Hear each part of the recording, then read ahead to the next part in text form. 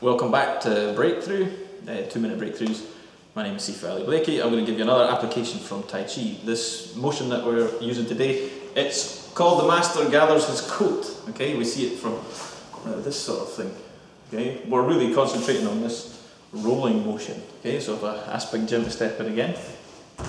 How we get into this scenario is one of those things which is up for debate. Jim's going to go for what's called a gooseneck or a chicken wing lock. Okay, this thing, most likely you'd probably get this from a sort of pushing hands scenario. Okay, or perhaps from a, if it was an arresting technique.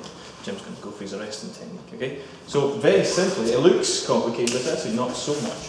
Before the lock's on, I'm bringing that elbow in and down. He's kind of lost his purchase on me already, so all I need to do is just catch right around in a circle. And here we go with counter lockdown, okay? And we've got all sorts of stuff to hit him or strike him with, okay? Here's Jim, so we do a little bit more free flowing. So here we go, one, and he's down on the floor.